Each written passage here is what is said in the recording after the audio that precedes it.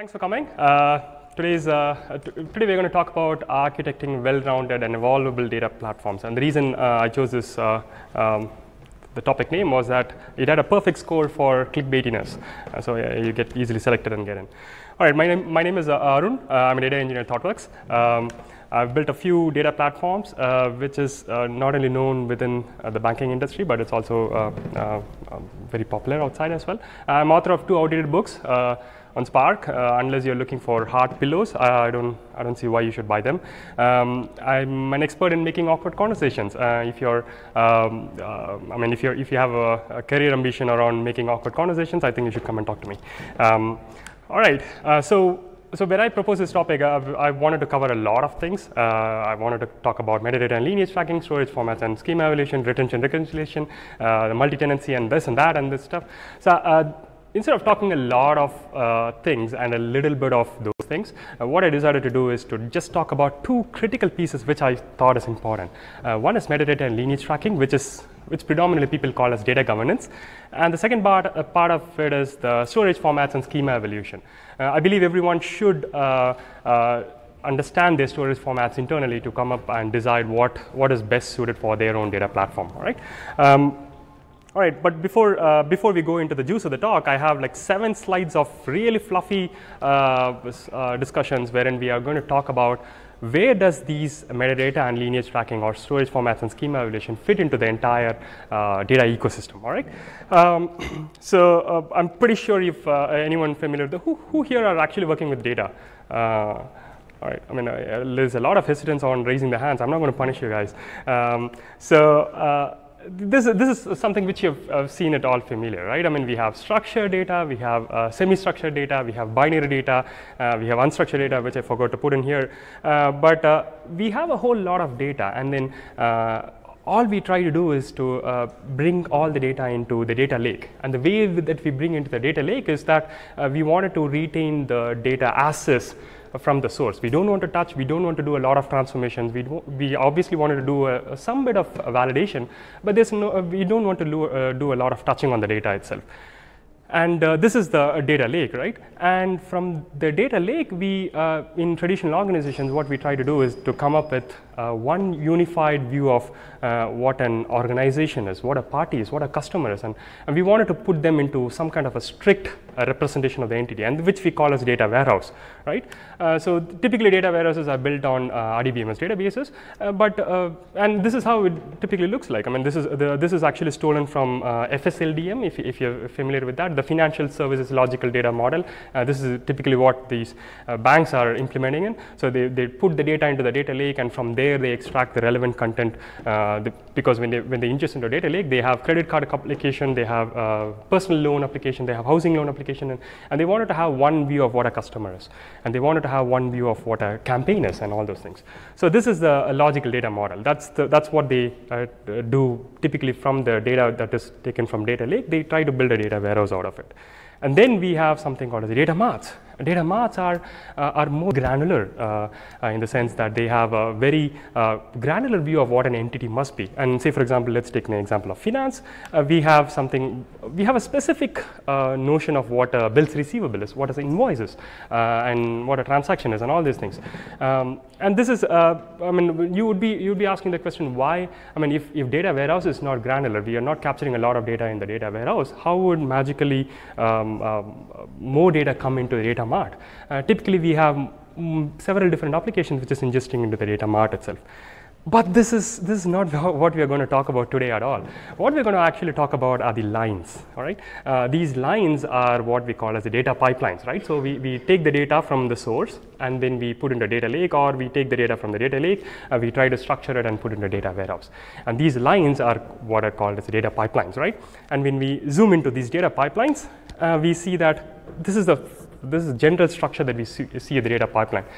We receive the data, we do some kind of a transformation or enrichment. Say, for example, we populate from a different data set, and then we try to join them with the current data set, and then we try to enrich it, or we do some kind of transformation. Say, for example, if you're ingesting a data from several different databases, each database has its own view of what a data type is, or how a date should look like. And so we wanted to uniform them into one single go, and that's a minimal kind of transformation we do when we are ingesting into a data lake.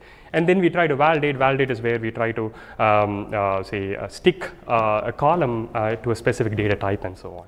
And then we obviously store. I mean, the whole point of running the data pipeline is to store, right? And the whole point of storing is to serve the data to the customer. But this is something which everyone in the data world obviously knows. So what we are going to talk about today is that, and then throughout these data pipelines, we have something called as a cross-cutting concerns. We have underneath, at every single stage of the data pipeline, we try to capture the metadata, and then we also wanted to capture the lineage. So what does lineage mean? We'll look at it in a short while, but we wanted to capture how this data arrived at this particular place, whatever data that we are looking at. So metadata and lineage is the second topic that we're going to, the first topic that we're going to talk about, and that is the cross-cutting concern at the bottom, all right? And storage formats, which is the second part of the talk, which is coming into the store, the green box side of it. We're not going to talk about anything at all. We're just completely going to ignore that the rest of them exist, all right? So that's the end of the part one of the fluffy talk, and we have two more slides of the fluffy one. What is metadata and lineage? We know that metadata is data about the data. I mean, this is something which everyone would know, right? So we wanted to capture, for whatever data that we are storing in the data lake, we wanted to capture the data about the data that is ingested. Say, for example, if you are actually storing image inside the data lake, we wanted to store information around what this image is about, and say what is the relevance of this image according to the business. So these are the data that we would be typically capturing. But 90% of the data that we have in the organization is tabular, right? So we're just going to talk about tables, all right? So if you're trying to capture the data type about tables, what are the data type? What are the metadata that we would typically try to capture? I mean, what is a table name, and what is the business description of the table name? What is a column name, and what is the semantic meaning of this column name in the first place? What is the data type of the column name, and who is the from whom did we source this data, the table data itself, and who are the owners of this data, and who are the consumers of our data? And when we are storing the data, we can't live forever, and we can't store it forever because of storage reasons and several other reasons. So we wanted to know how long are we going to store this data, and then we are going to say, and over a period of time, we would be changing the schema of this table over a period of time. So we wanted to know what is the different, when was the last time this version has changed, and even historically we wanted to know when was this when was the schema actually, when did the schema actually change, all right? So that's the metadata side of it, okay? For the lineage side of it, oh, okay, sorry. So who uses this metadata? So the data stewards or the data owners are the ones who uses this metadata. Say predominantly when they wanted to change the schema, or they wanted to know who are all the people who are affected by this change in schema. So this is the data steward, and then they also wanted to capture this information in order to. This becomes easy for them to report to the regulators that we have the schema. This is all the data that we have. So you can actually look at it. So when the regulators come in and ask us what are all the PI information that you have in the data set. Instead of just asking every single application, we have one single place wherein we can say that, okay, this is the PI data, this is the entire data set that we have, and this subset of this is the PI data. And for data scientists and analysts, this is the marketplace. The metadata store is a marketplace. The metadata store is where we have metadata of all the data that we have throughout the organization. I mean, hopefully. This becomes a marketplace for data scientists and analysts, for them to shop for features in order to build their models, or for analysts in order to come up with an aggregated analysis. And then this is an interesting bit, the 360-degree applications. Who here are familiar with the 360-degree applications? All right. So in large organizations, what people do is that they have, say for example, let's take this banking client, the private banking client, right? The private banking client just means that they are really, really rich, and they wanted to invest across the world. And they wanted to invest in different kind of assets. So say for example, a rich person in New York would like to invest in real estate in Thailand, and equities in Singapore, or funds in Japan, and so on. But within a bank, each of these country level things are different entities. So obviously this client has to be onboarded into different countries now. Now in order to come up with one unified view of the net worth of this private banking client, we have to source all this information from different applications in order to come up with this 360-degree view of this client. And believe it or not, a lot of banks actually take a couple of days for them to come up with the number which is what is called as a net worth for the private banking client. For us, we just open up the bank account, we know what worth we are. All right, so we spoke about metadata. Now we're going to talk about lineage. All right, lineage is what is metadata? Metadata is data about the data, right? So what is lineage? Lineage is the data about the processes. So what are all the different processes that touched the data until it arrived at this particular destination, and that is what is called as a lineage. So who would be interested in this one? Again, both for audit as well as regulators. More and more regulators are interested in this one. Say for example, if you are having something like an NRIC in your data set, and regulators would like to know what is the hashing algorithm that you used in order to hash your NRIC. Unless we know which is a process that touched or hashed this NRIC, we wouldn't be able to explain it to them. So we wanted to be able to call out at any point which are the different processes that touched our data in the first place. That's the lineage tracking. So both lineage and metadata is the first piece of the talk that we'll be talking about. Okay. All right, that's it. So that's the end of the fluff. So we'll go to the demo. Hopefully this should work. So who here are actually coming from Hadoop background, or who are familiar with Hive by any chance? All right, that's okay. That's good. That's good. All right. So Hive, just to give a brief overview, who is familiar with BigQuery or Athena? I mean, all of them, Hive, Athena, BigQuery are all the same. So what they do is that they have, because in big data world, what they do is that we typically store the data as files, right? Any text files or Parquet files or whatever richer format, we just store it as files. And then we use something like Spark or Hadoop MapReduce or Flink or Beam or whatever it is to process those data in the thing. But not many understand what a Spark is, what a MapReduce is. No one wants to. So if you have a data, say you have a demographic data, and then you wanted to identify who are all the person names whose name starts with a T, for example. You don't want to write a Spark job for that. I mean, you wanted to use the tools that you're familiar with, which is most of the time SQL, right? So you just wanted to write a SQL query on top of this data in order to query the data. But the underlying data is a file, right? So what are you going to do about it? So Facebook came up with this tool called Hive. What it does is that it accepts a query. Hive is just a SQL parser. It accepts a query, and from the query, what it does is that it generates MapReduce programs out of it. And these MapReduce programs can then talk to the file and then retrieve the data from out of it. That's all it is. That's all the Hive is. And obviously, because it's a SQL thing, so Facebook was smart enough to come up with a view of what a table is. We can run proper ANSI on top of these files now. All right. Okay. That's good. Now, there are two tools that we're going to talk about. One is Apache Atlas, and this is the most important tool that we're going to talk about. If you're not able to see it from a distance, that's on purpose. That's how I'm going to call it. So we are going to look at this in a detailed demo. Don't worry about it. So Apache Atlas, on the left side, we can see that there is some data set that we have, and we have a bunch of metadata attached to that. So what does this data mean? And that's the left side of it. And the right side is what we would call as lineage. Say, for example, the original data set was playlist data set, and then we had this processing, some kind of a processing. It could be Spark job, it could be anything. And then it could be even a table creation, right? And then out of that process came two different data sets. So that is the lineage side of it. So when we look at this lineage, we would know that when we're looking at a data set like streams by country, we would be easily able to figure out that the source of this streams by country data set is playlist data set, and the way it got generated is through using the playlist data pipeline. That's all there is. Okay, this is one of the most important tools that we're going to talk about. Okay, we'll be looking at this in detail. The next Okay, so I forgot to say that. So we see this. Who here are familiar with any kind of graph databases? Neo4j, anyone?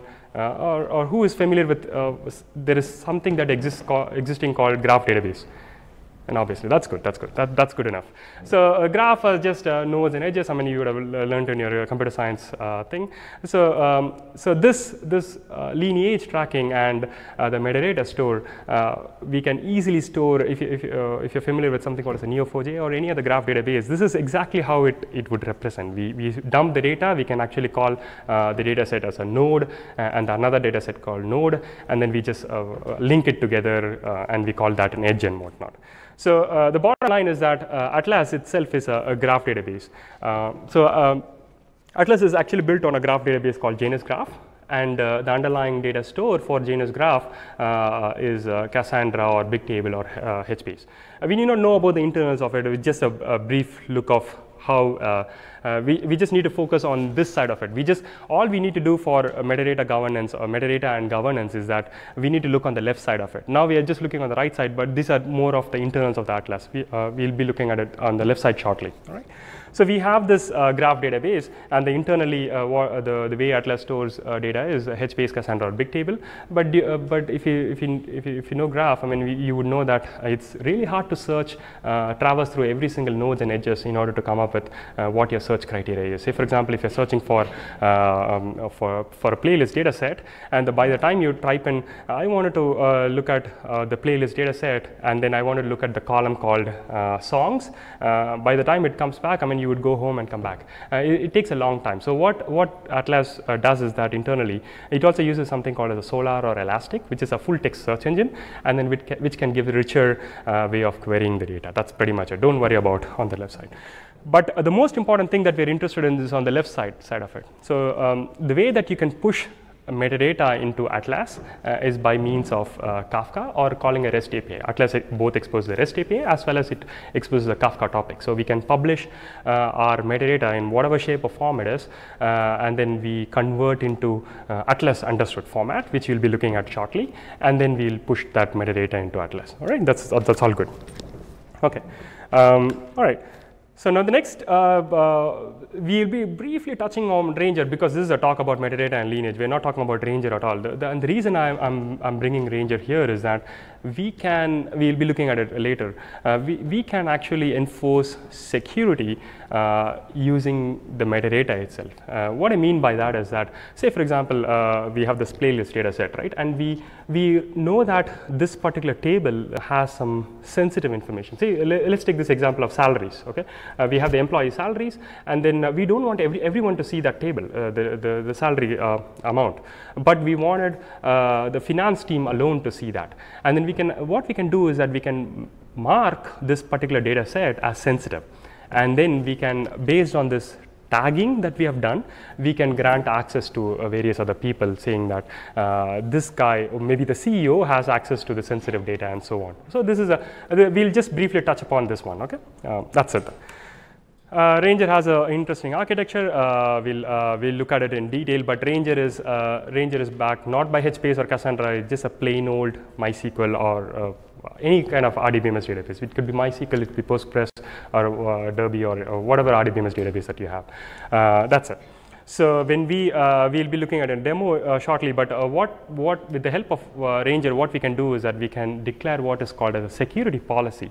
This is exactly what I just mentioned. Say for example, we can say that CEO has access to all the Hive tables, which is the data set, which is tagged with sensitive. No one else has access to this data set, and we can declare that in Ranger. Okay. All right. So this is a lot of architecture, and this is a lot to take in. Let's pause a little, and then we look at these tools, how it does in real world, and then we can slowly get to appreciate what happens internally as well. Okay.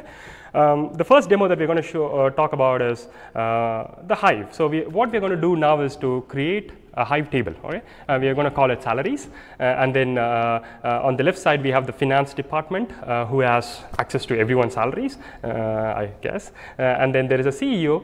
By default, he wouldn't have access to these salaries at all. Okay, so let's go and create. This is the way that you create a Hive table. Is a plain old database. There's no difference there. Create table, salaries, ID int, say name is an employee name is string, and salary is say double maybe. Okay, that's it. Yes. What did I do? Sorry. I need to connect to Hive. And then I'm going to copy this one. I'm going to create a table, salaries, the employee ID is int, name is string, and then salary is double. We're good to go. Let's just for the sake of it, we're just going to is it? You're not able to see this? Because probably. I can't do that. Idiot. So the next thing that we're going to insert some values inside it. Okay, insert into salaries. The ID of the employee is 1, narcissist, Arun, and then we have, say, I make a lot of money.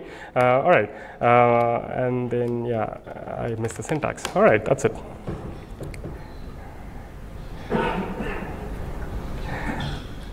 All right, the insert takes this much, and that's the main reason people don't use Hive. But we can do the select star from salaries now. All right.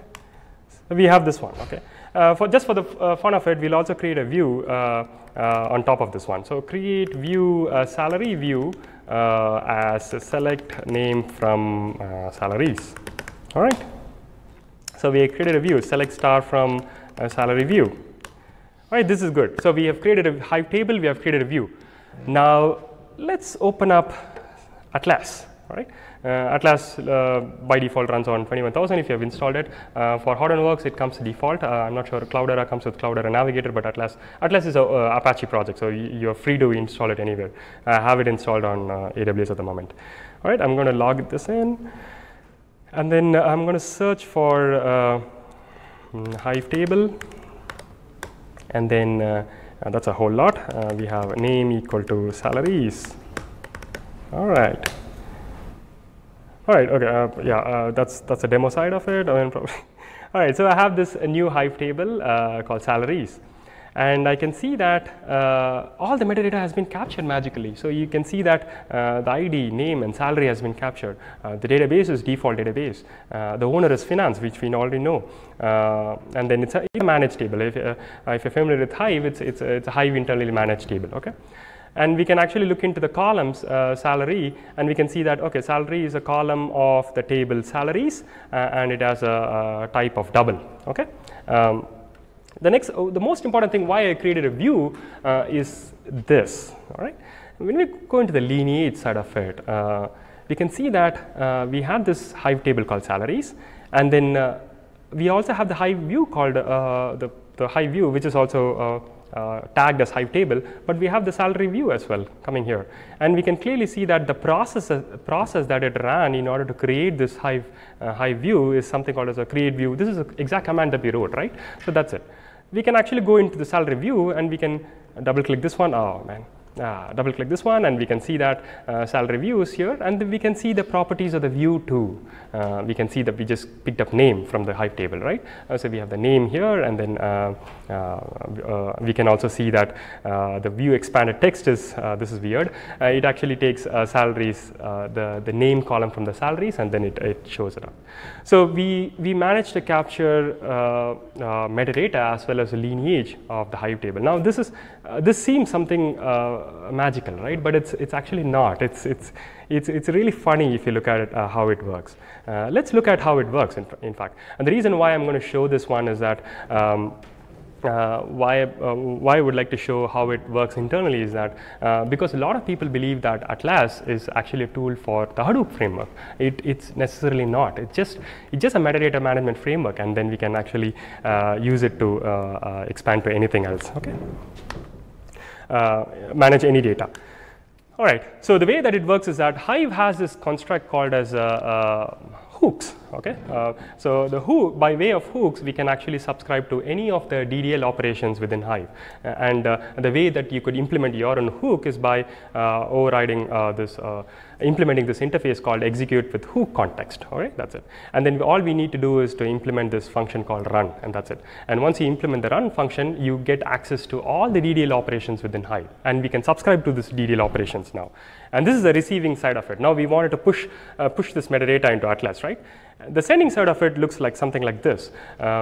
We have something called as an Atlas hook. Atlas hook is an abstract class, and all that Atlas hook provides is something called as a notify entities. It's a function which is a wrapper over the Kafka producer API. Remember here that we saw that the way that you could push data inside Atlas, which is on the other side, is by using the Kafka interface, right? So Atlas already provides you with something called as Atlas hook, and all we need to do is to call this notify entities. That's it. All right. Now we need to marry these together, right? So we take the Hive hook, and then we subscribe to the events from the Hive, and then we take the Atlas hook and we call the notify entities. And then internally, then we can actually push data to Atlas itself. But the good people of Atlas was really kind enough to actually have this implemented already for us. So we don't need to actually write this up. So in the Apache Atlas project, we can actually see a class called Hive hook, which implements both execute with hook context, which is a Hive hook, and then we have the Atlas hook. So the Hive hook has this function called run, all right? And then because we have already extended from Atlas hook, what it does is that with the help of run, it subscribes to various DDL operations here. And at the end of it, what it does is that it just calls the notify entities of the Atlas hook. And that's how Hive automatically published the information, the metadata into Atlas, and that's it. And there's nothing strange about it. Okay. Now this is all good, and this is Hive, right? Again, we saw the code, and this is just Hive. But we really wanted to say, assume that we have in-memory database. So we have in-memory data in Aluxio maybe, or Hazelcast for that sake. But we wanted to actually have the metadata stored for those data sets inside Atlas as well. How do you go about doing that? We now know the basic constructs, right? So we know all we need to do is to use the Atlas hook and then call the notify entities. We have to prepare the data in such a way and then call the notify entities, and the data gets published into Atlas. That's it. Or we know that there is another option wherein we can call the REST API, correct? So what we can do is that we can construct the Atlas entities and call the REST API and then let it publish there. That's it. Now let's do that. All right. For the sake of this example, we are going to talk about the Spotify data set. So, for example, we have this data set called user ID. We have track ID. What is the stream source? If you're playing a song, who is the user who played the song? What is the name of the song? How long did he play? And where is he coming from? What device did he use? And whatnot. Okay. And this is actually a real case, in fact. All right, so the pipeline that you're going to build is that we have this plain vanilla data set, and then we are going to use the playlist pipeline. We're going to call it a playlist pipeline, and then from there we are going to generate two different data sets, which is streams by city and streams by country. Okay, but this is a dummy data set. There's no real data set exists. I just wanted to showcase how we can actually push metadata inside it. Okay, that's it. All right. So I'm going to show this one. I can give you the URL. The URLs are at the end of the slide as well. So we have this in-memory data set. I've just declared what are the various attributes which I wanted Atlas to capture. Okay, we have the data shape, we have the source system, we have a bunch of data inside that. We'll be looking at it in UI. Okay, we have this data set, and then we have the user, and then we have the pipeline thing. Okay, but this is all boring stuff. This is if you're familiar with Scala, it's just a case class. If you're familiar with Java, a case class is nothing but a Java bean. Okay, it's just a plain anemic Java bean. Okay. But this is what we are interested in. I've just cooked up some random data. So what I have at the moment in front of me is just a plain vanilla main application. There is nothing that we need to do. What I wanted to showcase is that there is very minimal that we need to do in order to publish our metadata into Atlas. So there is no excuse for us to not to do governance on the data that we have. That's the point I'm trying to drive at. Okay. So we have a bunch of data sets. I'll just show you the main one. We have the pipeline. The pipeline accepts one input, which is a source data set that, like we saw in the picture. We have two outputs. One is songs by city and songs by country, which is exactly what we saw here, right? We just wanted to simulate this one. That's good. So we can actually run this one. All right.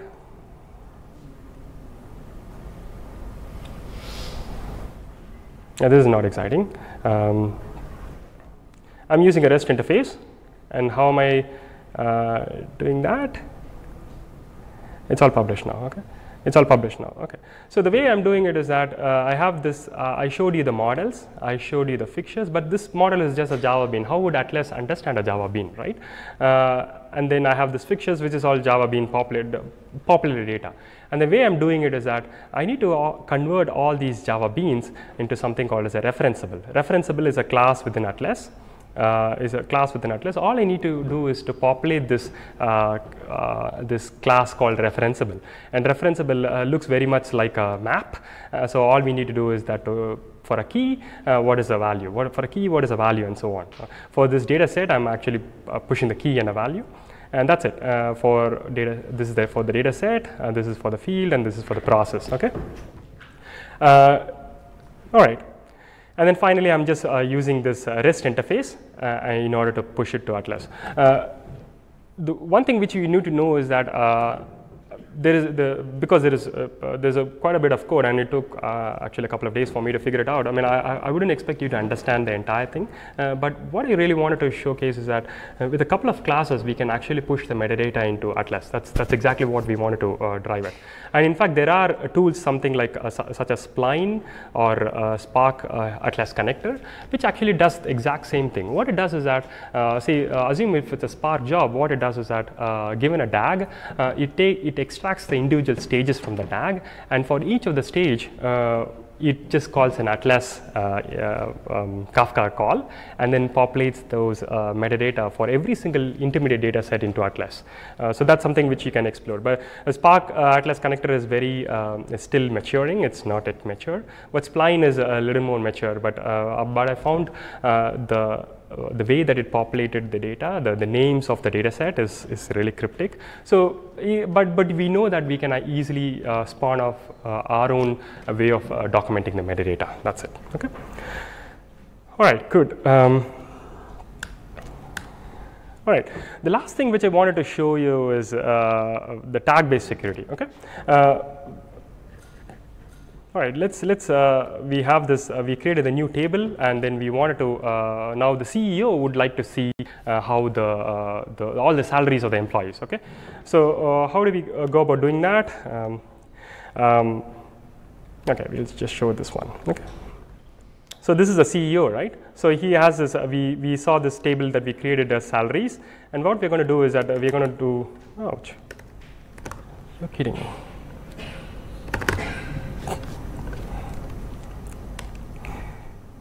The demo. Ouch, that's bad.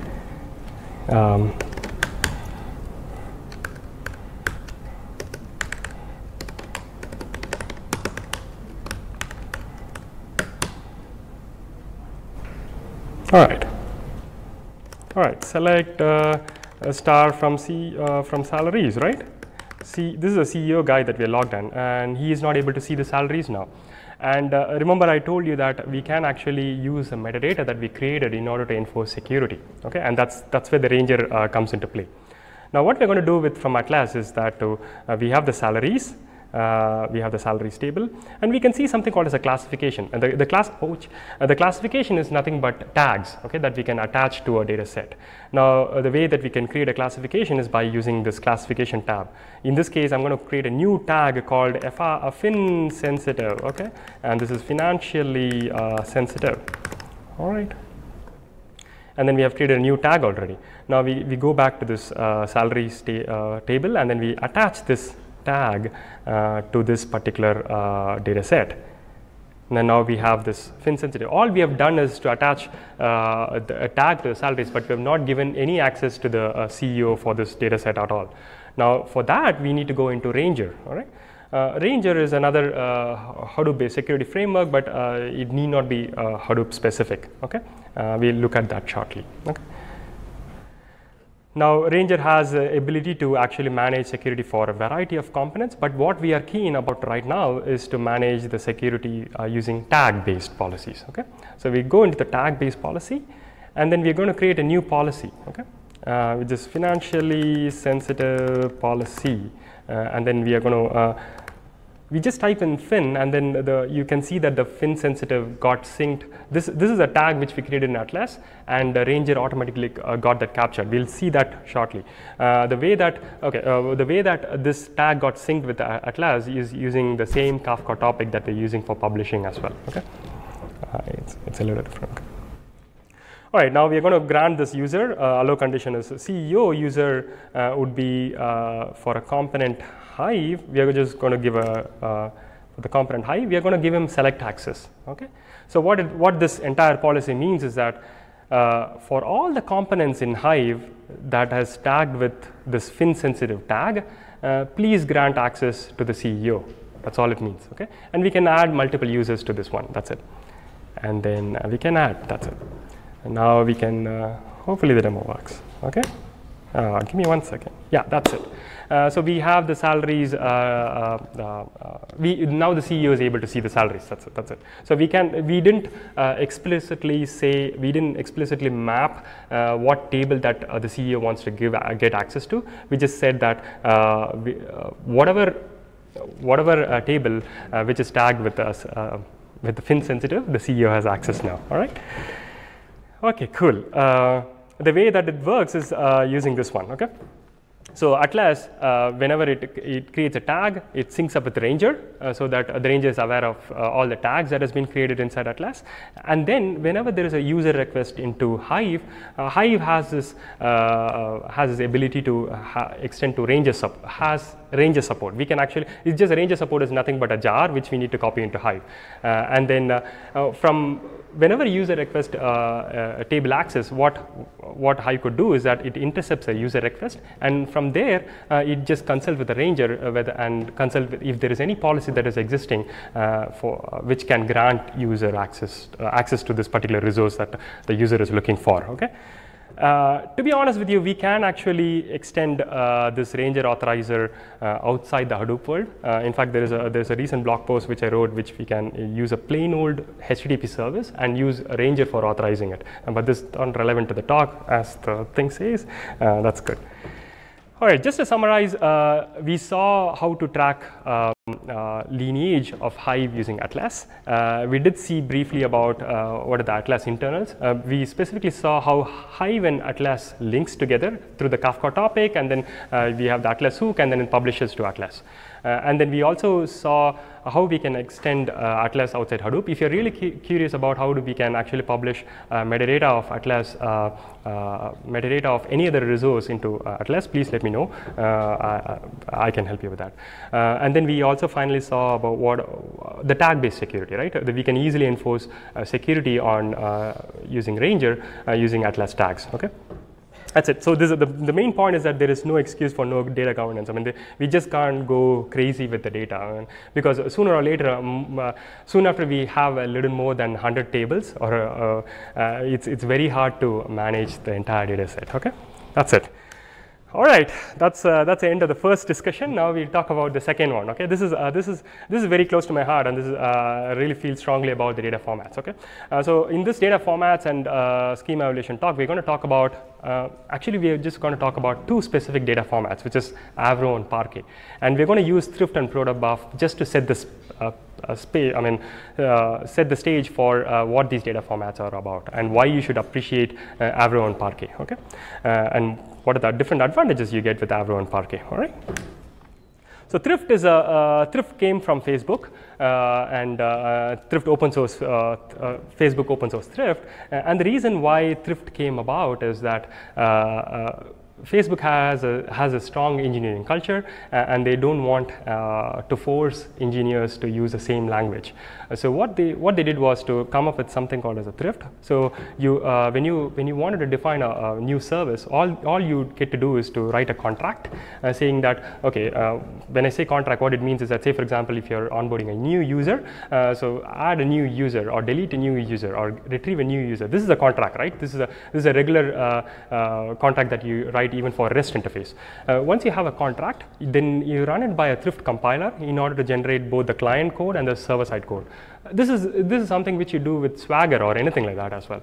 But the most important part is that you can actually generate your client or the server code in any language that you like. And these are the languages actually Thrift supports at this point.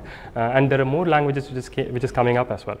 But we are not going to talk about the RPC. We're just going to talk about the entities. Say, for example, if you have a REST interface for adding a new client, what is and then assume that you're passing a JSON. What is the entity, the user entity that you're passing? The user has a name and the age and whatnot for onboarding that. That entity is what we're going to talk about, and that is the data, right? The others are just services. That is the data that you're trying to persist. So in order to, the way that you can define thrift entity is by using this this format. It's called struct tweet thrift, and then you have a bunch of numbers in the front, and then you have whether the column is required or optional, and you have a data type and a column name. All right? And when you wanted to generate a thrift, when you wanted to write a thrift you wanted to write it as a thrift binary, what you typically do is that you take this entity, you run it by a thrift compiler, and you generate language bindings, right? In this case, I have generated a Java binding, and what you can see is that from the looks of it, you can actually figure out how a thrift actually does it. And let's hang on with me here. So we have int 64-bit integer, and then we can see that 64-bit integer actually maps to something called a 0a within thrift world, and then we have this 01, which is a field tag here, and the next 01 is a value here, and then we can see that the next one we have i64, which is a 64-bit int, which is 0a again, and then we have the field tag 2, which is 2 here, and then we have 7b, which is hexadecimal for 123, and so on. So the way that thrift actually persists your data is one field by one field, and it's very obvious in the way that it actually persists. Okay. The one thing that you need to note here is that we are not using this final column name at all, target or ID or date or user or whatnot. And the reason is that Thrift doesn't care about any of your column names at all. All it just cares about is a field tag, and then the data itself, and what do you call it? The value itself, the data, the field tag, and the data type. Sorry. And protobuf came from Google, and protobuf has an even more compressed format. Okay, it uses the structure looks very much like Thrift in the sense that the field tag goes to the end of it instead of the beginning in case of Thrift, but it looks very much similar to that. You can also not see required or optional in protobuf, and the reason is that in protobuf protocol 3, all fields are optional now. Okay. And it has a very interesting mechanism to actually merge your data type and a field tag into one single go. The one thing that we need to know about Thrift and protobuf is that even with protobuf, we have to generate Java classes or any other language bindings that you want that you require to. Say this could be C, Go, whatnot, and stuff. So that's most important thing. The reason why we are discussing about this is that imagine if you have a table. If you have a table like this, and then you're adding a new column to this particular table called, say, for example, name and age is your original table, and then you decide to add a last name to that particular table. Now, if you're storing your data using protocol buff or Thrift, what you need to do is that you need to open up this structure, add that entry brand new, and in order for your clients to use, you have to regenerate the entire Java class or Scala class or Python in order to populate the values into this one. So this is a manual process, and no one likes this. So pretty much all the data is when you're building a data lake of sorts, most of the data is fluid. You can't dictate the schema of your source at any point, and that is the main thing that we would like to why we are discussing about Thrift and protobuf before we are talking about Avro and Parquet. Okay. The one other important thing is that because we saw that thrift and protobuf identifies your columns by name of field tags and not by column names. The one important thing that we need to watch out for is to reuse of the field tag itself. So assume that you have a version 1 in the age-old past.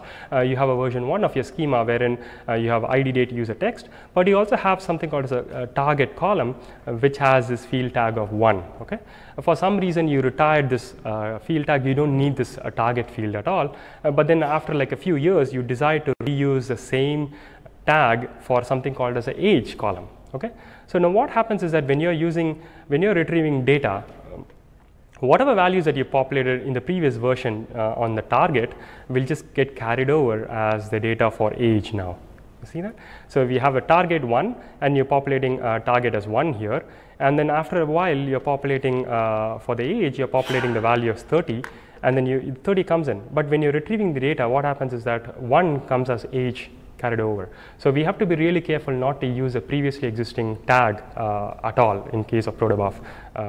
And the way that you can work around this part is that you can actually, whenever you retire a field tag or retire a column, you have to mark this field tag as reserved, or you explicitly mark this column name as obsolete underscore, so that the engineer knows when they are populating the value, they know that this column is obsolete, so they won't use it anymore. Okay.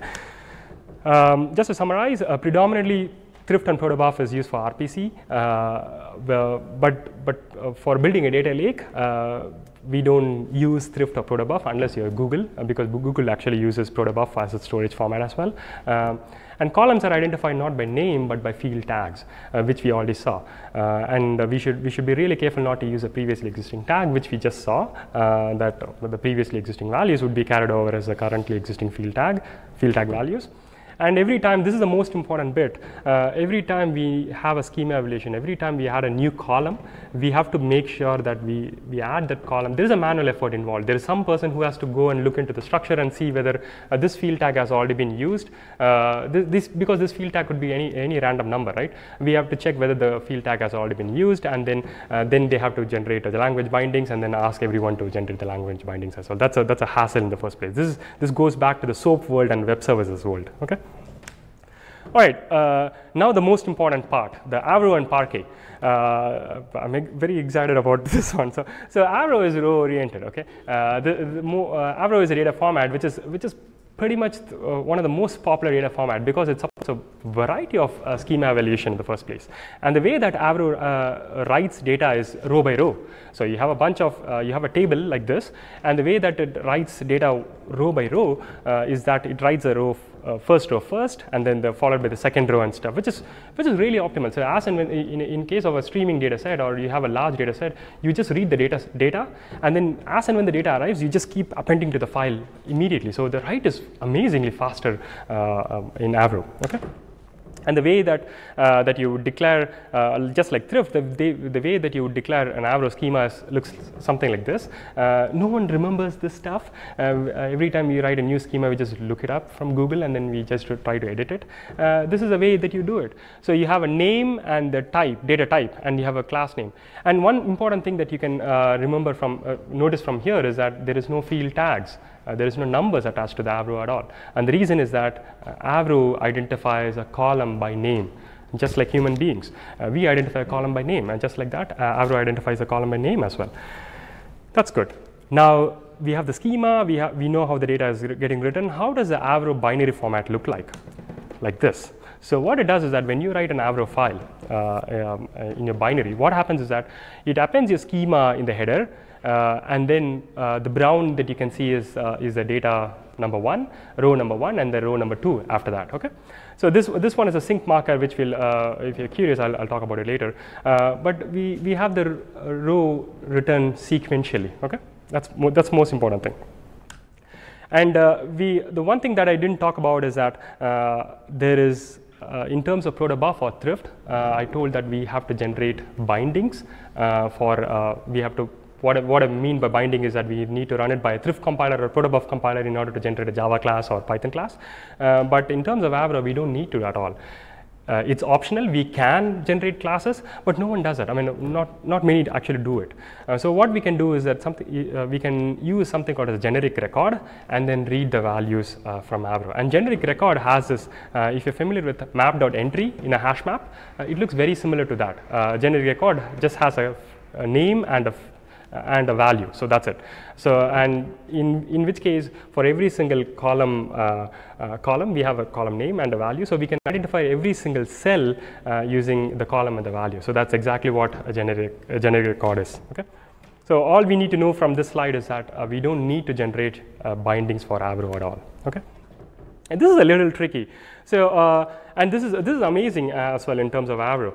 Say assume that you have a version 1 of your data set wherein you have the column, using a column name called name. Okay, you have a name and then age. That's your version 1 of your schema, and then you have already persist the data according to that. And then finally you realize, oh, the name is not just enough. I need to capture first name and last name. All right, and so you go back and change the schema to add first name and last name. Now, when you're doing first name and last name and you're trying to retrieve data using that, the old data is completely gone, right? So what you typically wanted to do is that you would like to map the first name to the values which has been already populated for name column. That's it. So you can easily do that using something called as aliases. So you can say that this is a way that you would declare in your schema. You have a first name, and then you would say that alias is name. So when you actually querying it up, it will look at the data. If there is a first name, it will fetch all the values for the first name. If there is a name column in that, there is no first name, then it will fetch the values for the name column, which is exactly what we want, right? So which Avro, this is backward compatible, which means that you can read the data from the previous world. Okay. The general practice that you would do when you're writing a new schema is that you would, in order to support backward and forward compatibility, this is a rule of thumb. One is that when you declare a column, you make it optional all the time. You don't make it required, because you never know when you're going to retire that column. You make it optional. At the same time, provide a default value as well. Okay, that's most important when you declare a Avro schema. That's the summary. So we have Avro stores data row by row, which we already know. Fields are matched by name. This is the most important thing that we need to know. There's no bindings required. That's the most important part of Avro. We don't need to generate bindings at all. And Avro is well suited for select star. If you're retrieving all or most of the data from your data set, Avro is the best format out there. And in fact, Avro is predominantly, because when you're loading a lot of data and you're writing it sequentially, you're reading from some other different source and you're writing it to a file, Avro has this amazing ability to write amazingly fast as well. It just dumps the data in real time most of the time. All right. And then the final data format that we're going to talk about is Parquet. And with Avro, I spoke about select star, right? That's very important as well. Sometimes what you do is that you do a ETL job, in which case Avro becomes a most powerful data format, if you will. In terms of Parquet, we predominantly use it for analytics. Okay, we'll see why that is the case as well. Parquet is column oriented. Some vendor early in 2006, they told that the tables have turned, and the reason is this. So assume that you have a row. Okay, you have a bunch of rows, and you wanted to encode that as encode that to a data file. That in terms of Parquet, what you go about doing that is that you take the first column and then you transpose it and write it. You take the second column, you transpose it and write it. You just do it like this. So what happens is that you can if you wanted to fetch one single column value, all you need to do is that to go to the beginning of the column and then read it sequentially until the end of the column, and then you can get it done with. This comes in handy, which we'll be discussing later. This comes in handy when you're looking at specific columns or you're aggregating based on specific columns. Okay. Now you know that you wanted to take one single, you wanted to take a group of, you wanted to take one single column and transpose it one by one, right? This is all good, but if you have 1 terabyte of data, how would you go about doing that? You can't take 1 terabyte of data into memory and then take one single column out of it and then you transpose it, right? So you can't do that. So what you typically do is that you take a bunch of rows, and then you take one specific column and transpose it one by one. And this bunch of rows is what is called as a row group in Parquet world. Okay, it's called Stripe in ORC world, but a row group in Parquet world. Okay, and the 128 MB, the number 128 MB is not chosen by accident. It actually aligns with the HDFS block size, so it's easy for us to take one thread and process one single file, and that's the whole idea. Okay. And once you have the row group, you not only write the row group, what you then do is that you take this particular row group and you attach statistics to that. Okay. When I say statistics, what it means is that you track the minimum value and the maximum value of that particular row group. Say, for example, if you take a bunch of rows in which the person name starts with A and ends with D, you just write a statistics at the bottom of the file saying that this particular 128 MB has the A as a first minimum value, and alpha as a minimum value, and Dylan as a maximum value. Okay, this is a row group. Now, even within the row group, we saw that it takes every single column and then it just writes it sequentially. But even under every single column, what it does is that it takes chunks of these columns. I mean, it takes 1 MB part of these columns, and then calls it pages, and then write statistics for that as well. So that is very important as well. So the reason why we write all these statistics is that, say you're looking, say assume that you have this demographic data set wherein you have name, age, and gender, and all you wanted to look up is that you wanted to look up all the persons whose names start with T, maybe. Okay, and then now what happens is that you look at the first row group, which is 128 MB, and you look at it and then say that, okay, this minimum, you consult the row group statistics, you see that the minimum value is A and the maximum value is D, but I'm looking for a name called T, which is not there. So what this reader, which is typically Spark or MapReduce, what this reader would do is that it will just completely ignore this entire 128 MB altogether. So we don't need to go into the data file and then look at it. As compared to Avro, wherein you have to go into the file and read every single row and then apply the predicate that you're looking for. Okay. Now, assume that you have this row group where T is actually present, where T is actually within the minimum and the maximum value. You have the second level of statistics applied.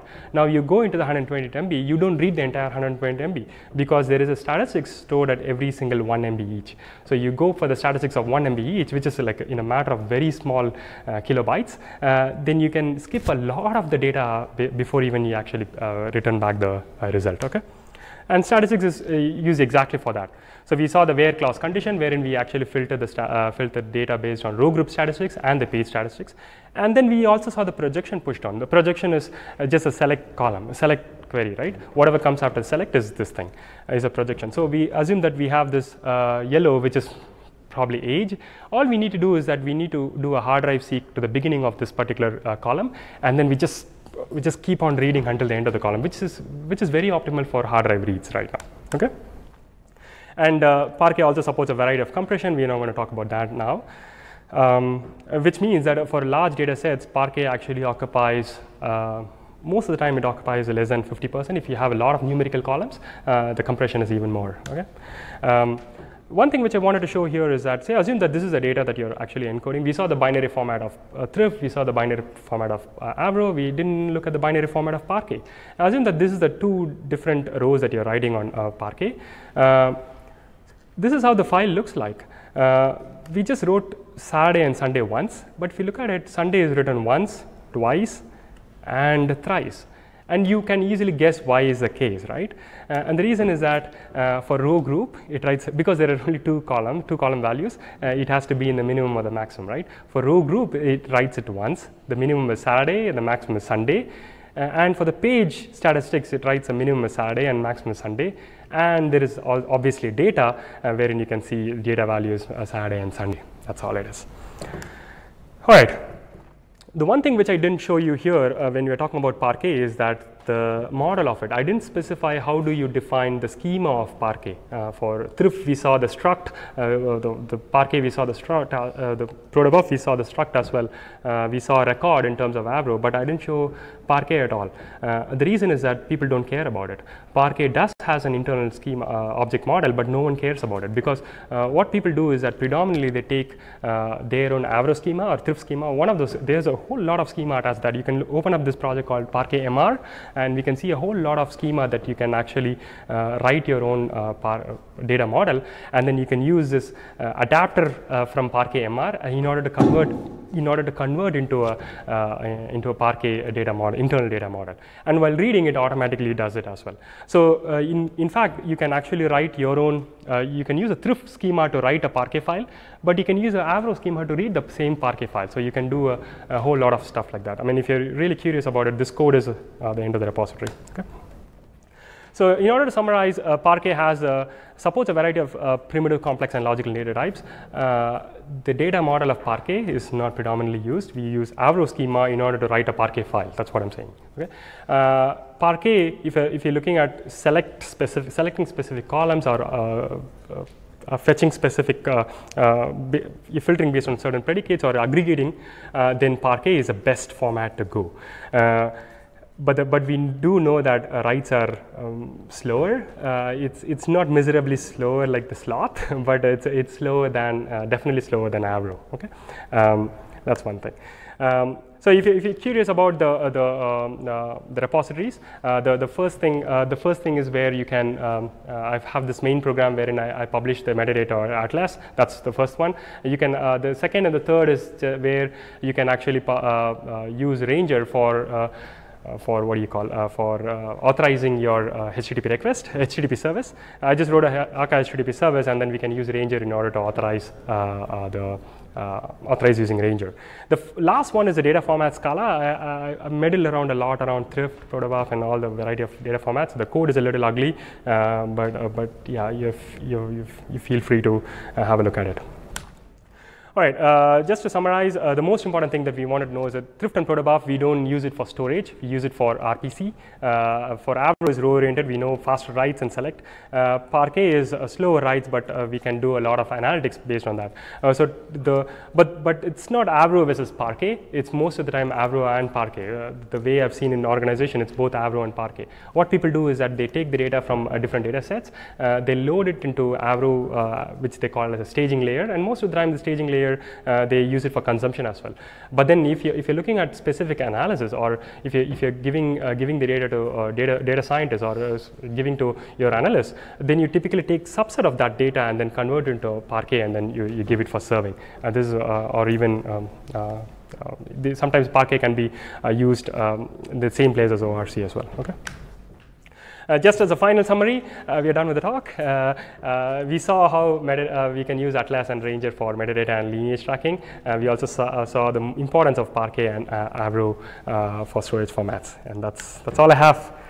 Thank you. All right, thank you. Thank you. Thank you.